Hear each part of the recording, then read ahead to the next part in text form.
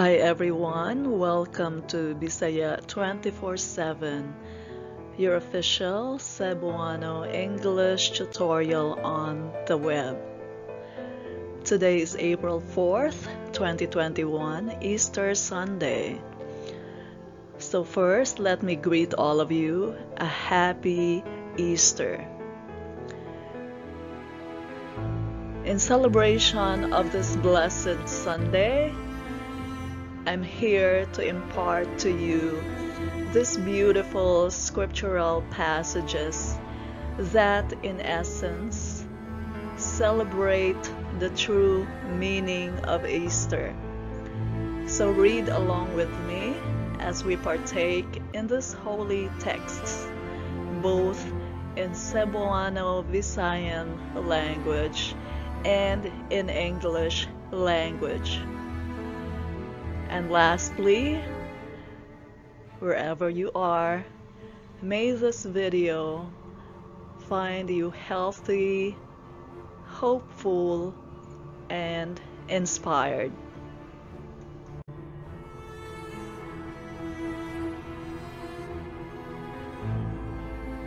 Ang wali ni Pedro.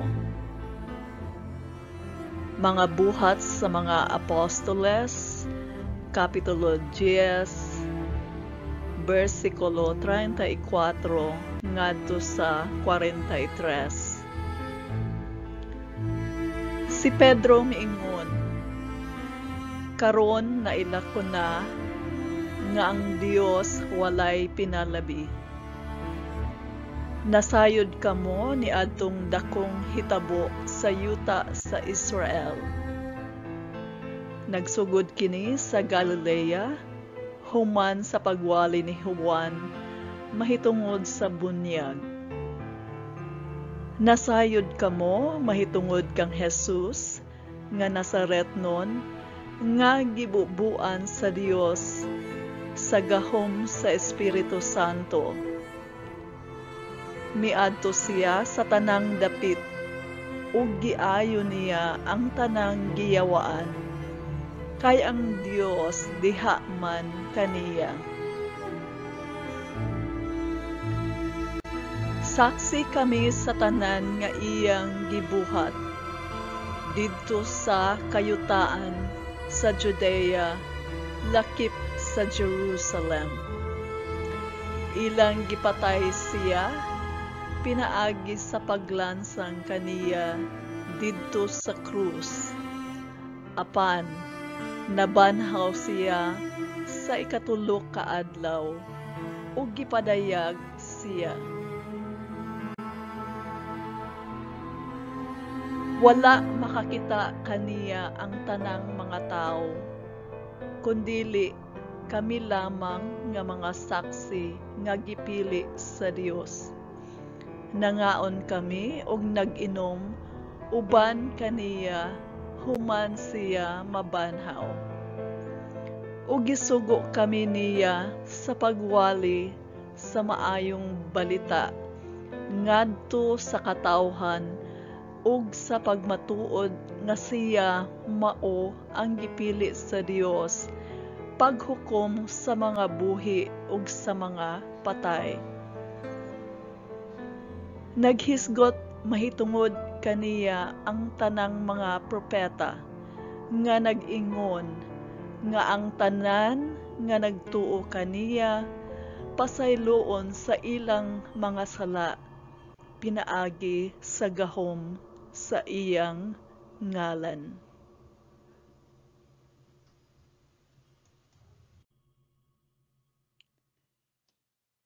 Peter was preaching. From the Acts of the Apostles, chapter 10, verses 34 to 43. Then Peter began to speak. I now realize how true it is that God does not show favoritism, but accepts from every nation the one who fears him and does what is right. You know the message God sent to the people of Israel, announcing the good news of peace through Jesus Christ, who is Lord of all. You know what has happened throughout the province of Judea, beginning in Galilee after the baptism that John preached. How God anointed Jesus of Nazareth with the Holy Spirit and power, and how he went around doing good and healing all who were under the power of the devil, because God was with him. We are witnesses of everything he did in the country of the Jews and in Jerusalem. They killed him by hanging him on a cross, but God raised him from the dead on the third day and caused him to be seen.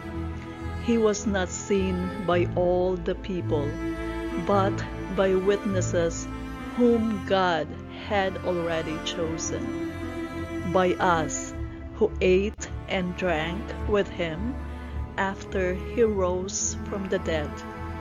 He commanded us to preach to the people and to testify that he is the one whom God appointed as judge of the living and the dead. All the prophets testify about him, that everyone who believes in him receives forgiveness of sins through his name.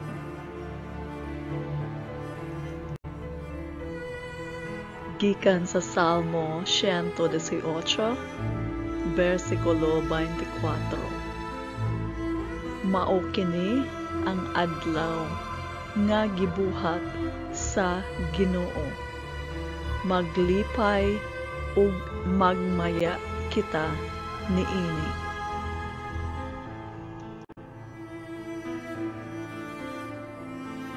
This is the day which the Lord hath made. We will rejoice and be glad in it. So in closing, let me impart to you this lesson about the true gospel. And this is taken from John chapter 3, verse 16. Juan capítulo 3, versikulo 16. Kay gihigugma pag-ayos sa Dios ang kalibutan, ug tungod niini gihatag niya ang iyang bugtong anak, aron ang tanan nga motuo kaniya dili mamatay, kundili makabaton hinuon sa kinabuhing dayon. So the translation is listed down.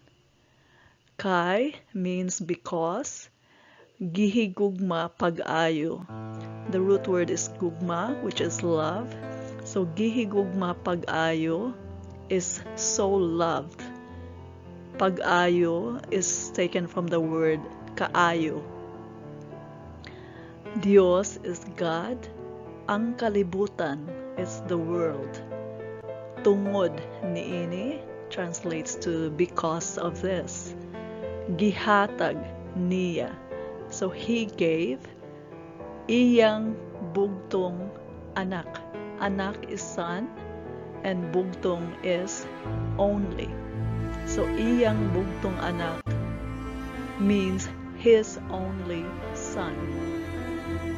Aron, so that tanan means all.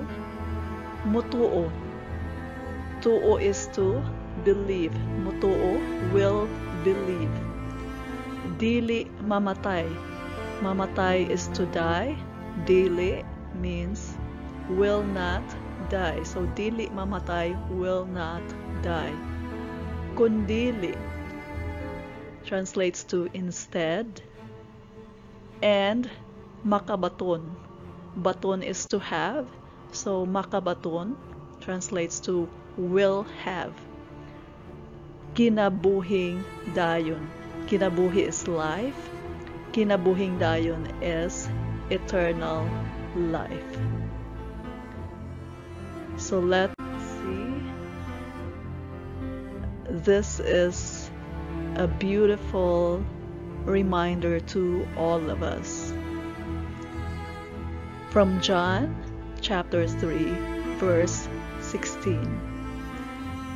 God so loved the world that he gave his only begotten Son, that whoever believes in him shall not perish, but have eternal life.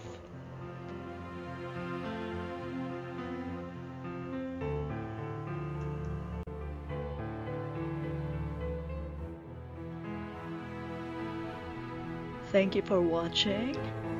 Please share, and also if you haven't subscribed yet, please subscribe. Daghang Salamat ug maayong adlaw kanatong tanan. God bless you all.